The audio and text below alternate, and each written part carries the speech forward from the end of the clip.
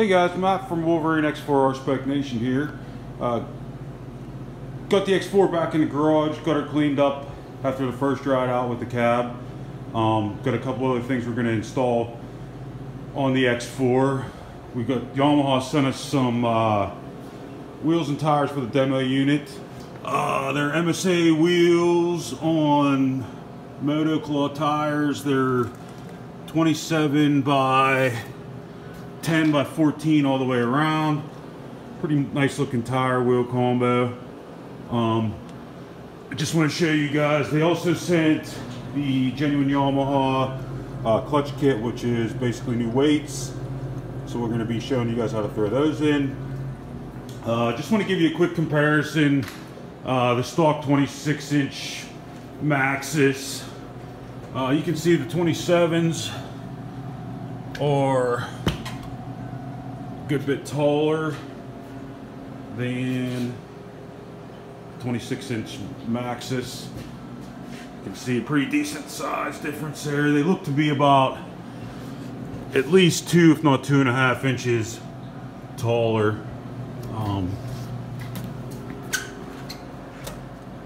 Same with the front. So that should make a pretty big difference on the ground clearance. We'll see if it possibly widens it up a little bit. I'll get a couple of measurements of the width with and without the stock wheels in the 27-inch upgraded wheel kit that they do sell. Alright, stay tuned guys. I'm going to jack her up and get the wheels bolted on and we'll see what she looks like, and then we'll start on the clutch kit. Okay guys, so I got the wheels and tires on. Definitely gave it a new look, definitely made it look a little meaner, and definitely made it sit higher.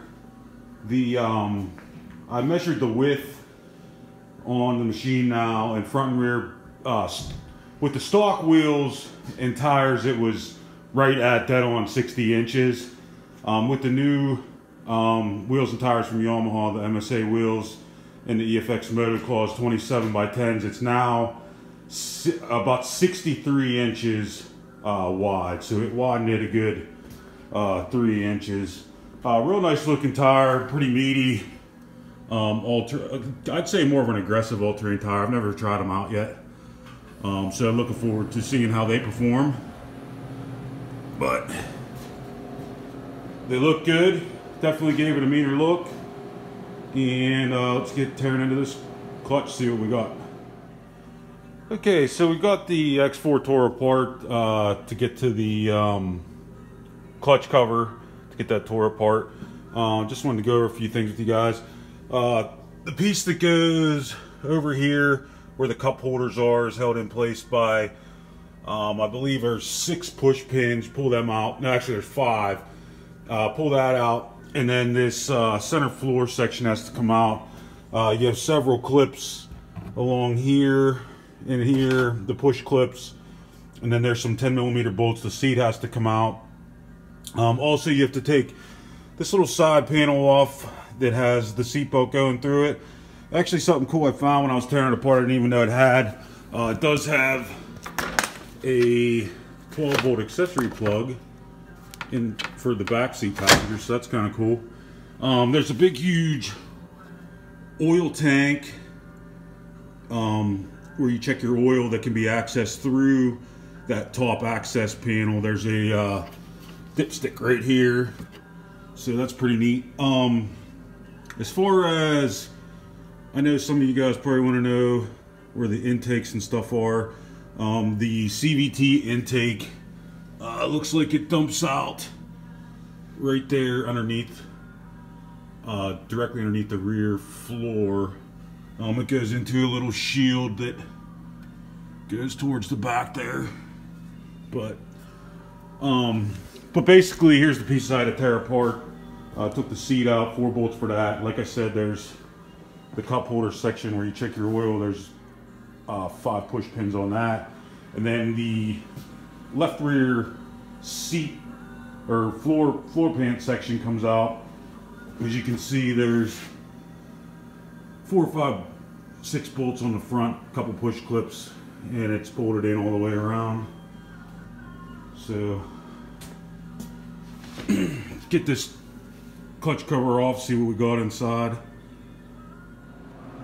Okay guys, so once you get the exhaust and intake boots off of the outer cover, there's the cover there. The cover wouldn't come off without taking this bracket, the seat bracket out. There's 2 bolts on the bottom, 1 bolt here and 1 bolt here, and then you can basically flip it out of the way to get your cover off. So I just wanted to show you guys that before I get into the sheave. I did use one of the bolts out of the primary cover.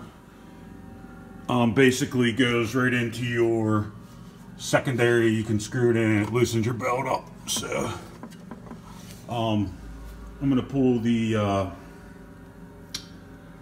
I guess they call it bearing support, this piece off. There's 4 bolts, and then we'll get into the guts of the primary and get these weights in. Okay guys, one thing I forgot to mention is you also have to take this lower brace out. There's 2 bolts holding it in, so you can get an impact socket on it. I went ahead and loosened this. As you can see, you got the nut, got your spacer, and then the sheave will come off in one piece.